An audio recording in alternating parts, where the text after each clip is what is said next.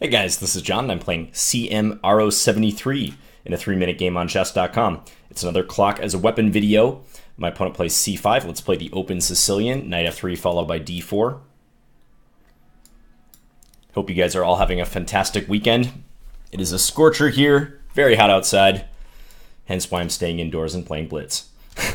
Okay, bishop g5 Najdorf. Let's play f4.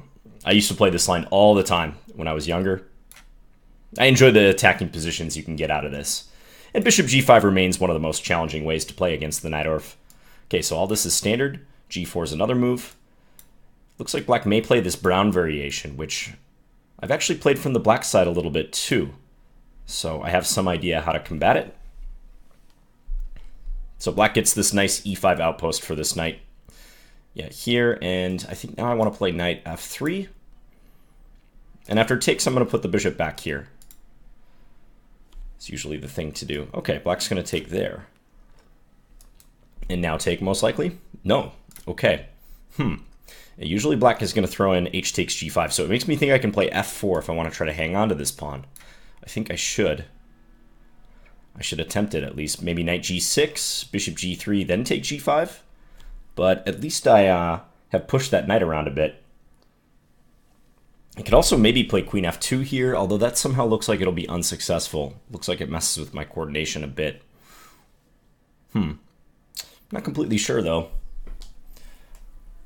Queen f2 would defend both of those points. I know I'm using a bit of time here, but I feel like this is an important decision. I'm going to go with this because I don't see bishop g3, h takes g5 really punishing black or questioning black's strategy.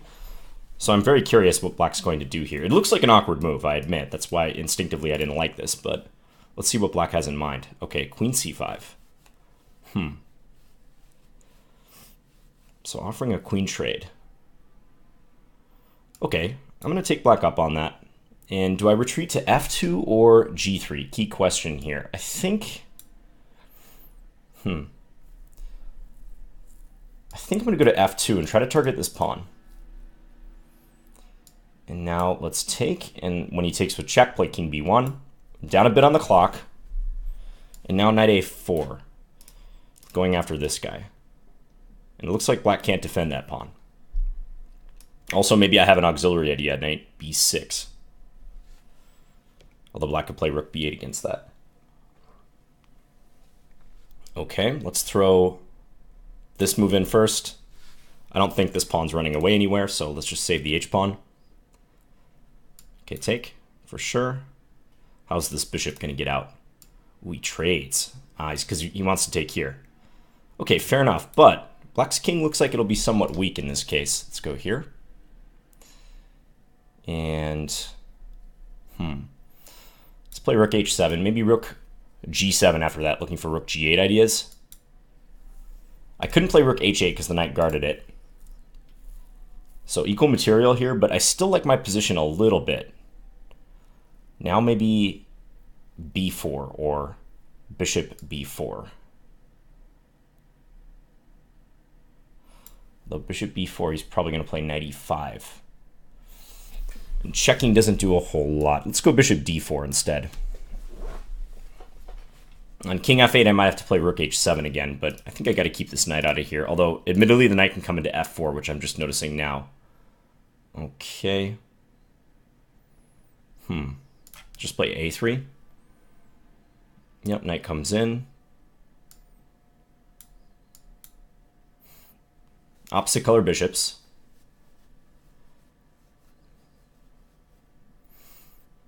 Yeah, I shouldn't really have much of an advantage anymore, but we'll continue fighting here. Striving for something. Maybe bishop check. Try to go after f7. At least I was able to defend e4. That's helpful.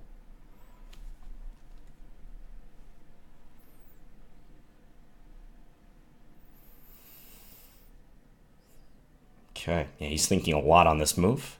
Might as well go here, threaten discoveries. He's going to be forced to move his king again. Let's check. Let's go bishop f6. Don't see an immediate way to play, but I like my setup here. He seems a bit stuck in this position. Let's go rook here. I don't want him going rook h5.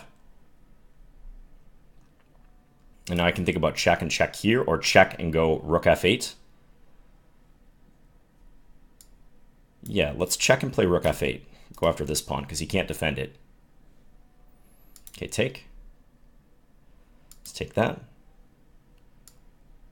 Go here. How's he going to defend this guy? King d6, I take the bishop. He has that move. Okay, let's play here. Let's go here.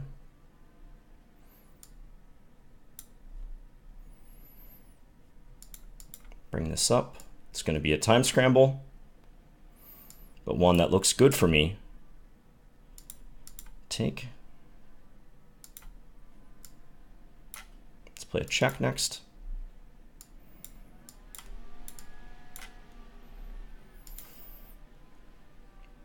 This is where my new mouse hopefully will pay dividends, but I'm a little uncertain about that at the moment.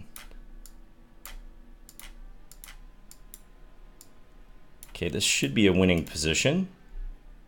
Actually, a tricky endgame, now that I think about it. Okay, but he lost on time.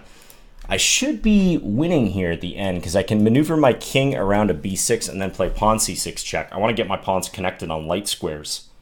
And I don't want to play c6 yet, because if I were to do that, black could sacrifice their bishop for both of the pawns. So I need my king on b6 here, play c6 check, and I don't think black actually can stop that plan.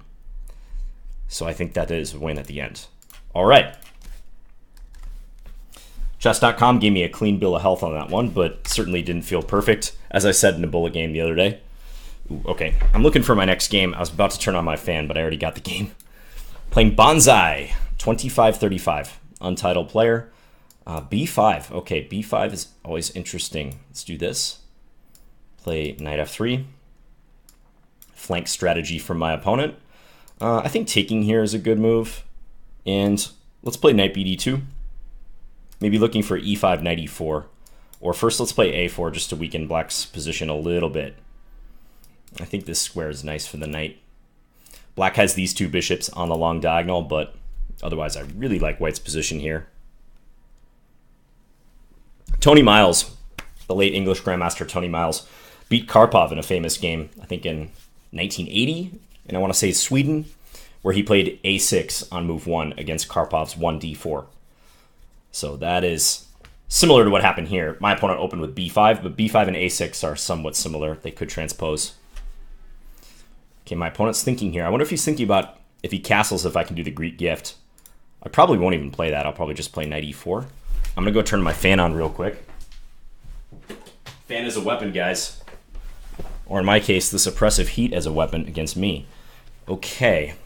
Knight b3 or take en passant. I'm going to take en passant. That definitely seems easiest as a way to gain the initiative. I'm on this bishop. I don't think he wants to part with his light square bishop, so I'm liking this. He'll probably play bishop c7. And maybe I can go after b4. Maybe I can play bishop g5. He plays knight d5. Okay. Could just take that and then knight g5 maybe? Looks like a good way to prosecute the initiative. Let's do it. Aiming at h7, also looking to pivot this other knight to e4. I grab the bishop pair. If he plays knight f4 here, you run into bishop b5. Okay, so here, queen h5 seems like a typical attacking move. I don't want to take h7. That's going to cause my pieces to get wrong-footed. So yeah, let's go ahead and play queen h5, threatening this. Ooh, and he just plays knight there. Thinking maybe rook e1 against that. Or bishop e2 and try to threaten f4. Let's play bishop e2. He might be pivoting back here with the knight, but we'll see. I can play g3 against that. There's still a, kind of a question mark as to where he's going to castle. He might play knight g6 followed by h6. Although it feels shaky for him. Plays h6 now. Yeah, so if I play f4, and that seems strong at first sight. Let's try it and see what he has in mind. Knight g6, knight takes f7. Looks like good attacking chances with that. Although I'll have to sit and calculate it. I don't know if I want to do that. He plays knight f6. Okay, again, unexpected. So if I take e5, What's his argument here? He's going to play queen takes e5? He can't.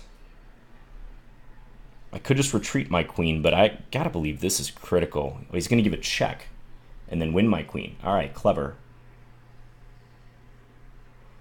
All right, so let's go...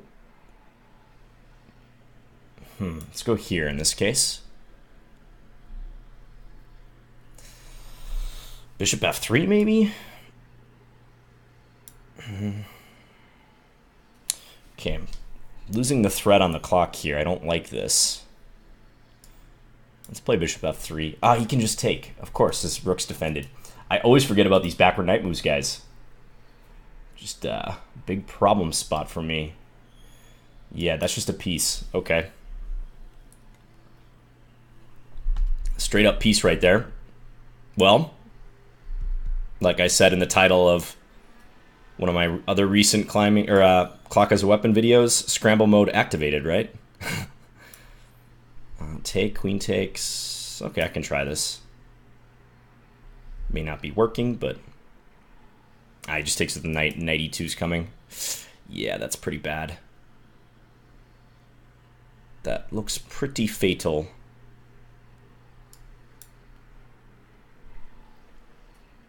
I'm down 2 pieces here.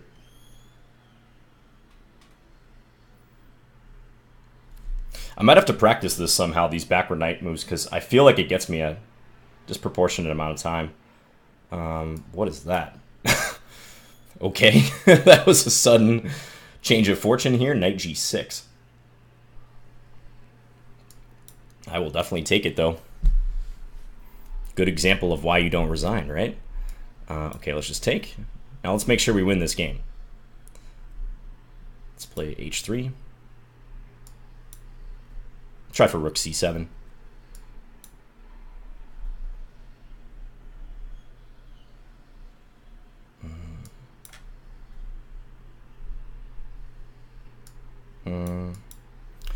Okay, that was maybe not the most successful by me, but still looks okay.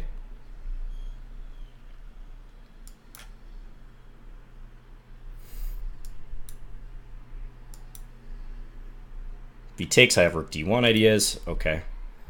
Yeah, maybe he was just trying something there. Wow.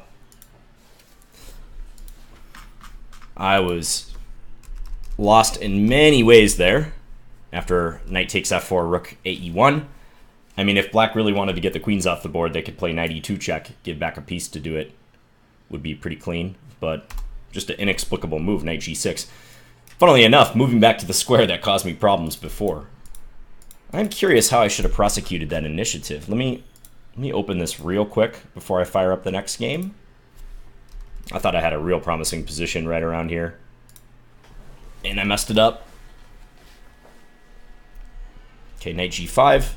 The eval's hovering at plus a half pawn or so. Queen h5 seems so natural here, but yeah, knight e5 is a good reply. I didn't really consider knight e5. I guess I was looking more so at g6, and I was going to play queen h6. But yeah, knight e5, and I played bishop e2, h6, and now I went ahead and played f4. But black is better now. Okay. So right here I need something better, it seems. Although white may not even be... White may not have as promising an attack as I thought. Okay. I'm going to look into that game later. So I think it would require some further analysis to determine how white should play. So let's get back in there. We were gifted a queen.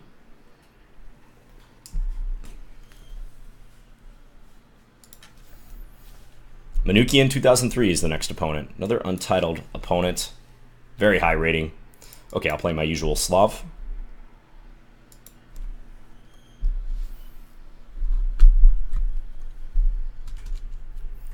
Let's play d takes c4, mainline Slav. So I'm on 2 out of 2 despite playing some pretty bad, I'd say mediocre to bad chess so far. So I have to capitalize on this opportunity. Okay, e3, you want to play b5 against that. Now white usually plays this. I actually play this line occasionally myself as white.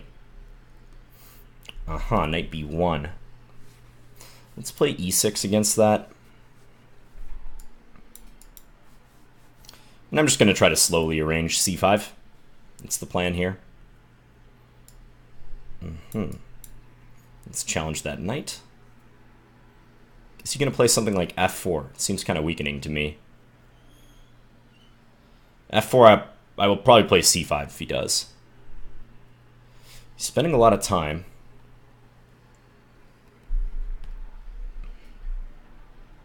Queen f3. Okay. Take. Go here.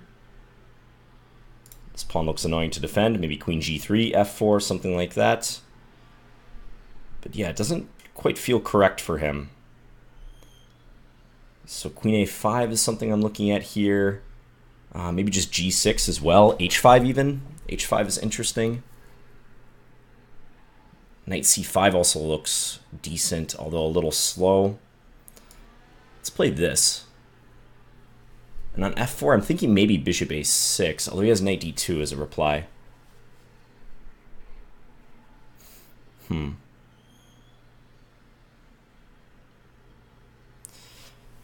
know if I can justify my queen position out there now. Okay, I'm just going to play g6 and try to get coordinated.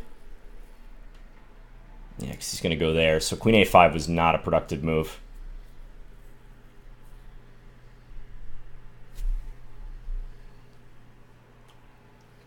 But I think the position's still totally fine. Getting ready to castle. I will have to watch f5 if white has a rook on f1. Yeah, and my opponent continues to spend a ton of time here. He subscribes to the John Bartholomew School of Time Management, I see. At least me in the past, right? Turning over a new leaf. All right, guys. So let's castle. I'll put a rook on d8. I might want to play king h8 coming up, too. Okay, there. Maybe knight c5. Although I'm inviting knight d6, aren't I? Okay, what about here? Let's do that. Go after c4. I need some counterplay somewhere. My king could be weak. You definitely have to take heed there. But I think knight f6 is not so concerning at the moment. I definitely need my dark square bishop to control the dark squares for the time being. He's under a minute now. If he castles, I'll chop c4. Plays bishop e2, okay. Maybe just sticking the knight in on c3 is a good idea now. This is handy as well. Okay, take and maybe just knight c3 like I was saying. I like the look of that. My queen's also helping out here. And if he plays queen h4, I should be in time to play king h8, rook g8. That should be fine. Defend against mate. He can't easily get a rook on the h-file because he's blocked by his own pawn. So there shouldn't be any ideas like that yet. I think white's basically going to try to checkmate me here before he loses on time. So queen e3 I'm thinking about. Queen e3 or queen h5 if I really want to simplify. Queen h5 is actually probably a decent move. I'm going to do that. Because I get the attack on g2. And I have moves like c5 and rook d2 coming. Yeah, let's play c5 here. Ooh, and he blundered that. Check. The bishop has entered the chat. Okay, I should have just mate here. Rook g3. And I'm going to win everything on the light square diagonal. All right. So move to 3 out of 3. Yeah, I don't think that attack was likely to succeed with his lack of development there. That said, though, I don't think I handled that completely correct. Queen a5 looked like a weak move on my part. As I said, I don't think it really accomplished much.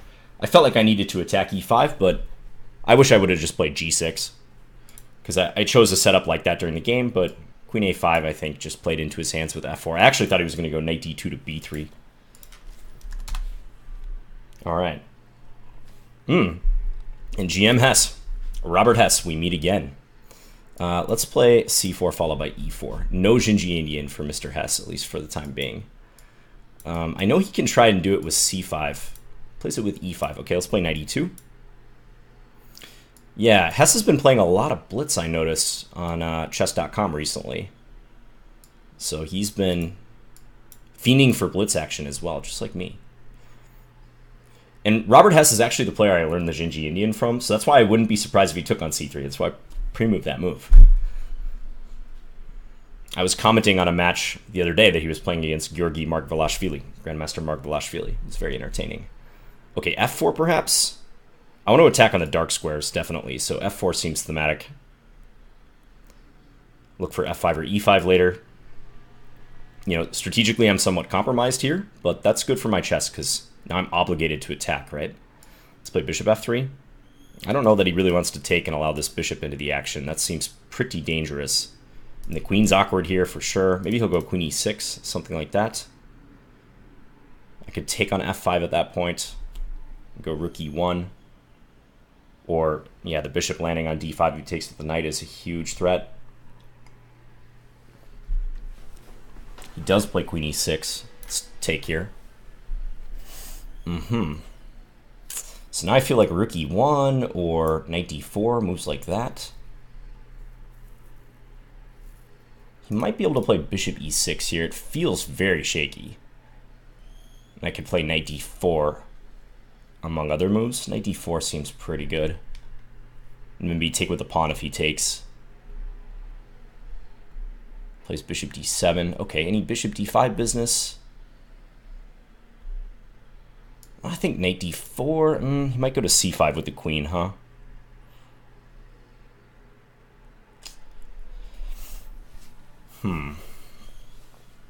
Trying to figure out the best way to continue my initiative here. It's actually not easy because that queen is coming to c5. I hate to take e7 here. That feels like a slowdown that I don't really want. I also hate to spend too much time, but here I am. This is a decisive moment, too. I don't know. I'm going to play knight d4, and then when he plays queen c5, probably play king h1. Try to get out of the pin. Or maybe I should play rook b1, something like that. Rook b1 looks a little more combative, huh?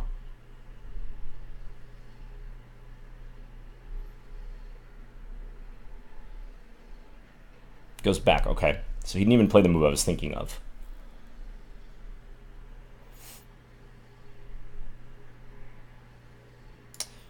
Okay, I'm going to take. And then take here. Bring this back. I know these pawns are hanging, so he has his choice of which one. Oh, don't pre-move that, John. Choice of which one to take. Knight e6 maybe? Knight e6 he takes c4.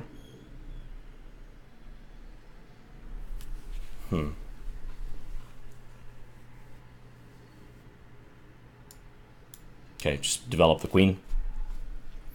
Maybe trying for knight e6. He's still fairly open around his king. But mainly need to speed up at this point.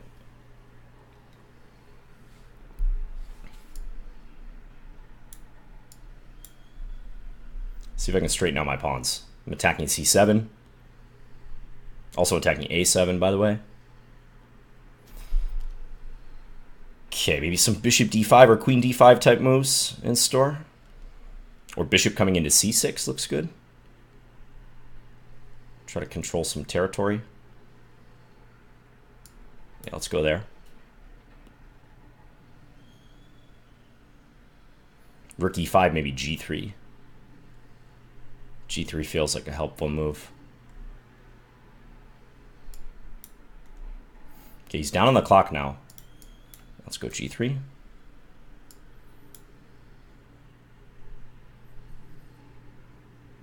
Okay,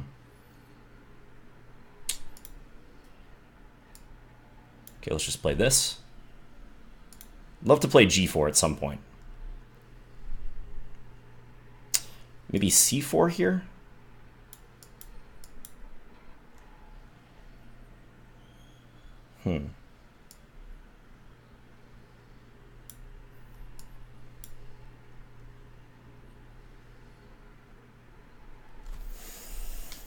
Okay, let's play a4. Try to get an attack going. Maybe h4 coming up, I'm not sure. Okay, gotta be a little careful here.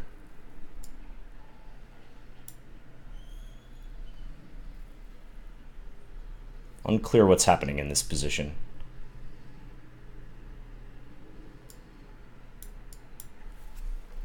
Trying to trade off his active rook. Let's go here. Yikes. Just push, I don't see anything else. Ah, man, that's a good move. Yeah, I think I just lose after that move. Could take my queen, but I didn't see anything better. Ooh, knight g6. Brutal move. I lost the initiative there. I guess I should play queen f5 maybe in this position, but it feels bad. He's queen h4, but yeah, queen f5 was much better, enabling me to fight. Another backward knight move that got me to the same square as in the other game. But in this case, of course, I didn't have any time. Yeah, I think I'm just losing here. Knight f4 is unstoppable, and I have no good checks. Okay, let's play this one last game. And we get a rematch. Okay, he wants this Larson setup again. Let's take that. And I'll play this again. Yeah, we did something similar last time. Let's play knight c6. Looks like he will try to attack me. Let's play f5. He'll probably play f5. Okay, let's play a6 here. Probably don't mind a trade if he wants to trade. Still trying to castle queenside if I can. Yeah, he gets f5 in.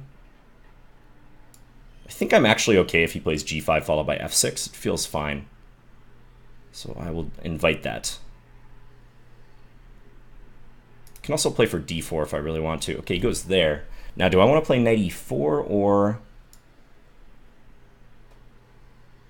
Yeah, let's play knight e4. A little more active.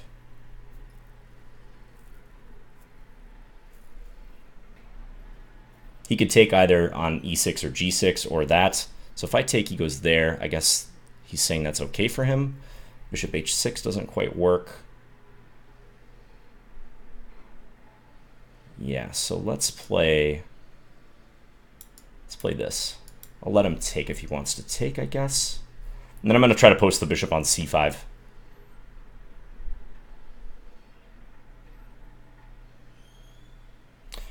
Could also play for h5 here, but I think better to gain a tempo on this pawn.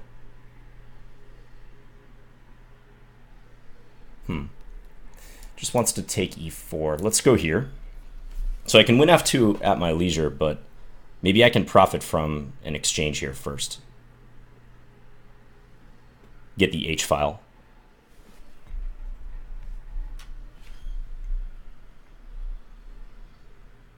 Okay, let's take. So if he takes, I take here. Also threatening stuff like rook takes h3, or still this bishop takes f2 threat. This feels good for me.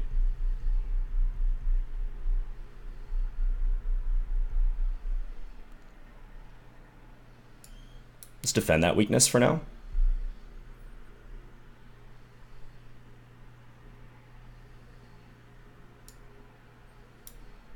D5. D5, not good. Saw it right after I moved. So bishop f4, he can take with the rook. Yeah, this is bad. Okay. Try to go here and check, I guess, to complicate. This feels like it's going to run into problems somehow. Maybe bishop d4. Okay, check. I think I have to try this. Don't see any other good moves. But I have check.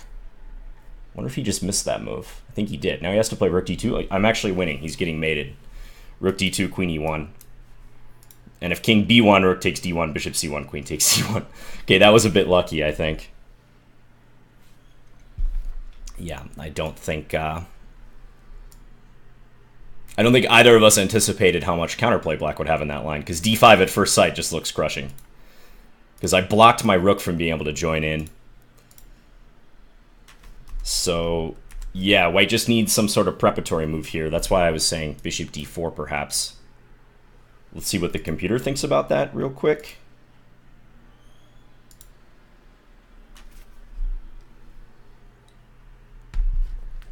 If it wants to load. Are you there, Stockfish? Anyone home? Lines, evaluation. There we go. Okay. So, d5. Huh. Funnily enough, this is good for black. Yeah, I just thought that was an outright blunder. The engine wants me to play queen d7 here. Counterintuitive move, breaking the pin, but putting the queen on the same file as the rook. Okay, I suppose because takes is still met by bishop f4, and this time I get that in and I'm mating. So I played queen b6. Yeah, and king b1 is the top move, bishop d4, second best move, king b1, right, because that just solves white's issues entirely with queen e3 or bishop f4. There's going to be no convenient check there. Yeah, and after this, I think white's just losing. There's queen takes f4, rook d2, but white's going to be down a rook, and I should be able to clean that up, even though there is this threat with the e-pawn lingering over my head. Okay, eventful session, 4 out of 5. Don't think I played particularly well, but scored 80%.